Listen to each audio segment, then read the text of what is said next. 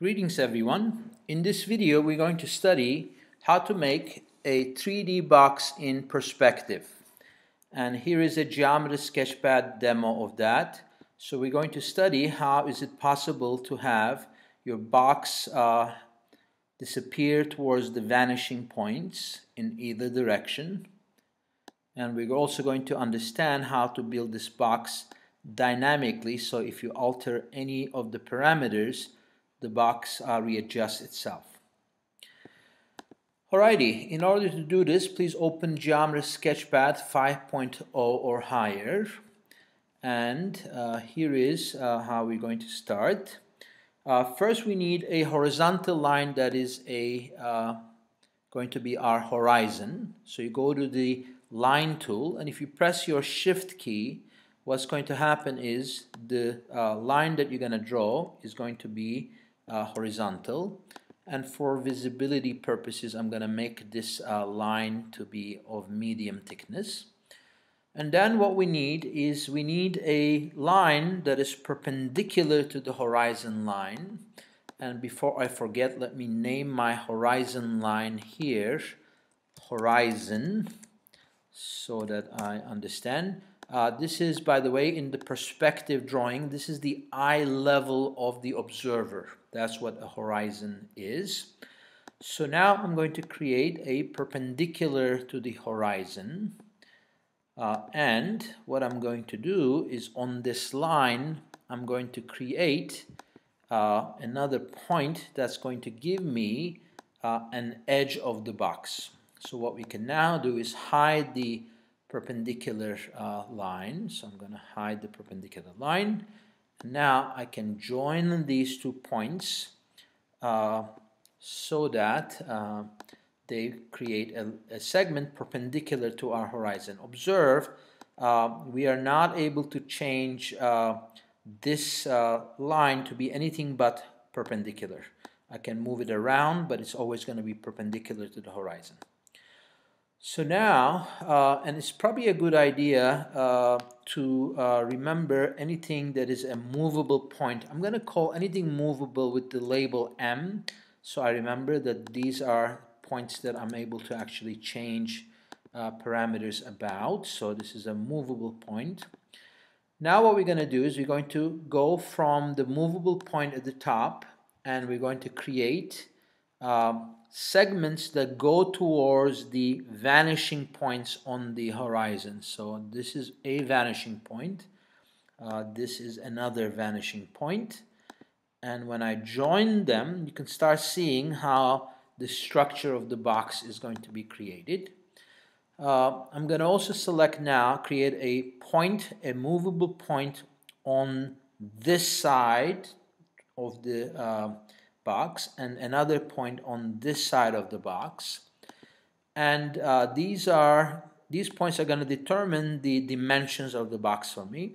So what I now need to do is I need to shoot a parallel. So I select this new corner of the box and I make an edge that is parallel to this existing edge, construct parallel line.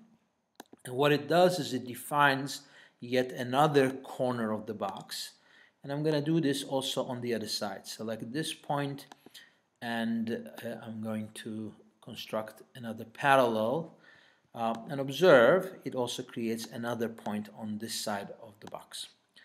I'm going to hide these because I don't need them, but what I need is, let me show it to you, I need the edges which are going to be segments. So I go from here to there, I go from here to there, and observe these are again movable points that I could move that direction towards the vanishing point and that direction towards the other vanishing point. So I'm going to remind myself that this is also a movable point. Let me do that again. And this is also a movable point. I hope these M notation doesn't confuse you. We may hide that in a few minutes anyway. Alrighty, so we complete the box by joining all these points that we created to all the vanishing points, and the box's dimensions will be created. So from here I go from this point to the vanishing point here, from this point to the vanishing point there, from this point to the vanishing point there, from this point to the vanishing point there.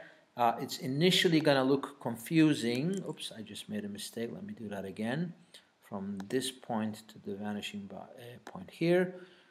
It is probably a good idea at some point to alter some of these things so things don't overlap so much. So let me see how I can make this look a little bit better. I'm going to maybe move things out a little bit. Yep. So the important thing is now the back corners of the box have been created. So here they are. I'm going to dash all the segments that go into the creation of the box. I'm going to quickly make them dashed. Okay. And what I'm going to do is anything that is a solid edge, I'm going to create them as solid. So I'm going to go like that, like that. I'm just going to basically go over and change the parts of the box that I should see as solid. I'm going to make them solid. So here we go. Here we go.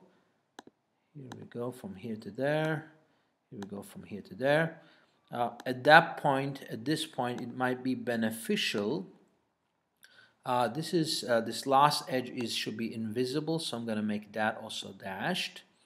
At this point, it might be beneficial to go to the polygon tool and have polygons create the faces of the box. So here is one polygon, here is another one, and then oops, when I go back, and then here is another one.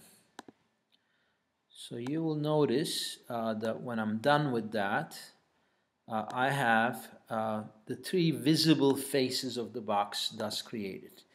And all the points I have labeled M are initial points of the construction, so they are changeable. So I can make the box taller or higher by changing those parameters.